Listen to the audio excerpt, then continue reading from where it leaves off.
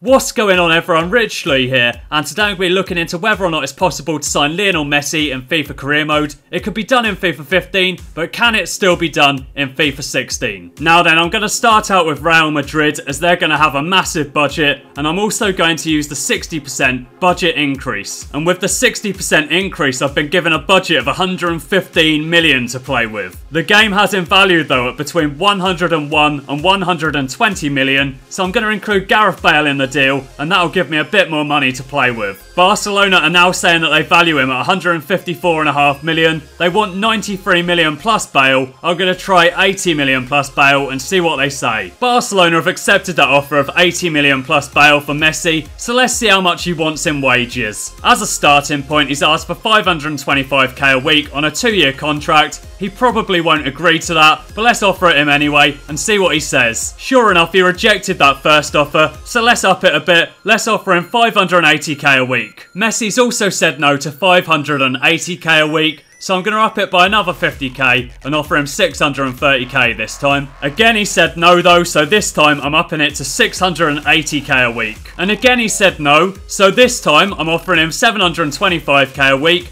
That's what he agreed to last year, so let's try it again in FIFA 16. He still wants more money though, so let's try 750k a week. It's still not enough for him, so I'm prepared to double his wages. I'm offering him 800k per week.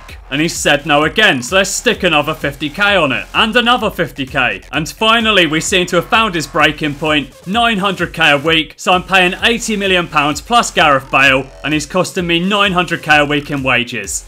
Bargain. So there you have it. It is still possible to sign Messi in FIFA 16 career mode. You'll need a lot of money, but you can do it and you can bring him to your club. Thanks for watching, and I'll catch you again soon.